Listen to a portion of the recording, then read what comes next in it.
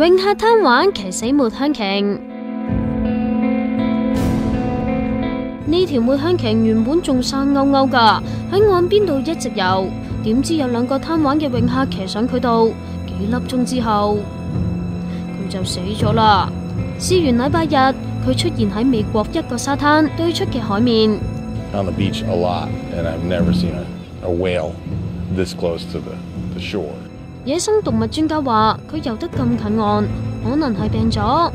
It seems to be a 30-foot whale, female, with some lacerations. We are not exactly sure whether these are significant enough injuries or whether it is just a matter of the whale having fallen ill due to some reasons that we cannot determine.